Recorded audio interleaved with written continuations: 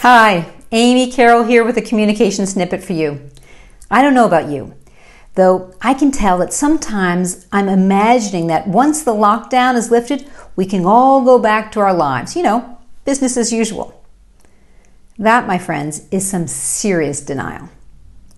The reality is we are forever changed, and many people will likely have a challenging road ahead of them. You and I might be some of those people.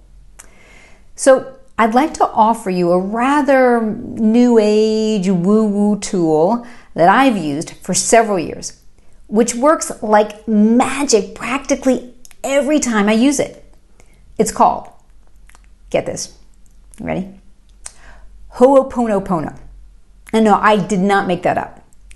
It's a Hawaiian practice of reconciliation and forgiveness, and it translates into English as correction. There's a story that goes with the practice, and I don't know if it's true or not, though here's how the legend goes. There was a doctor who worked at a psychiatric hospital for the criminally mentally insane. His name was Dr. Len. He would sit with patient files reading all those horrible things these people had done. And as a way to help him alleviate the pain and the disgust he felt reading the files, he would repeat 4 phrases. I'm sorry. Please forgive me. Thank you. I love you. Here's the wild part.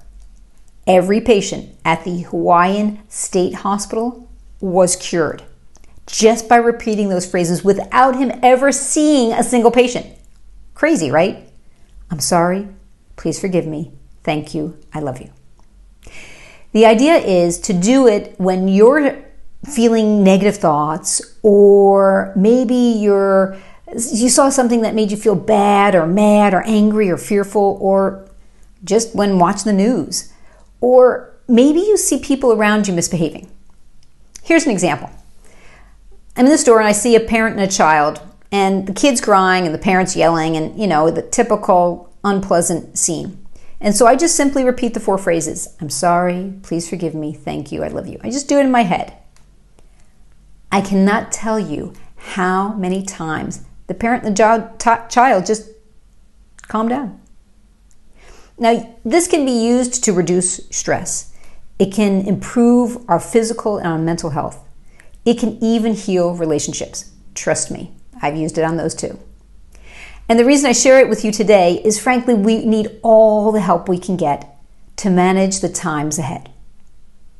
As strange as it seems, this is a practice I've found to be incredibly effective, and it brings me a lot of peace. I hope it will do the same for you. Good luck and happy partnering.